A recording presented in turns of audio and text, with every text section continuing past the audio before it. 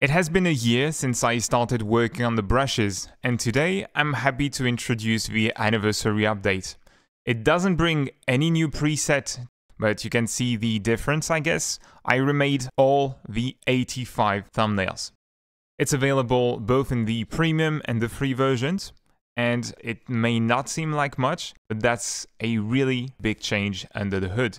The new thumbnails are designed to be a lot clearer, easier to read at small sizes, but also optimized for the pop-up palette. They are all circular with a transparent background, as you can see. There is another major difference. It's that now the brushes are generated. I made a little Python script from the brushes you can see on the left to generate the ones you'll see on the right, meaning now I can easily update the thumbnails if something is going wrong. Up until now, half the time I spent working on the brushes was spent just designing the thumbnails. And that's a huge bottleneck, so instead, now I can focus on making presets. The update is available for free to everyone. It's in the light and the premium version, already in your Gumroad library. And if you haven't already, check out the premium brushes to celebrate the anniversary update.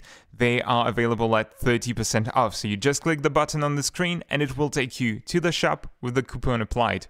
That's only available this weekend. Thank you kindly for watching and see you in the next one.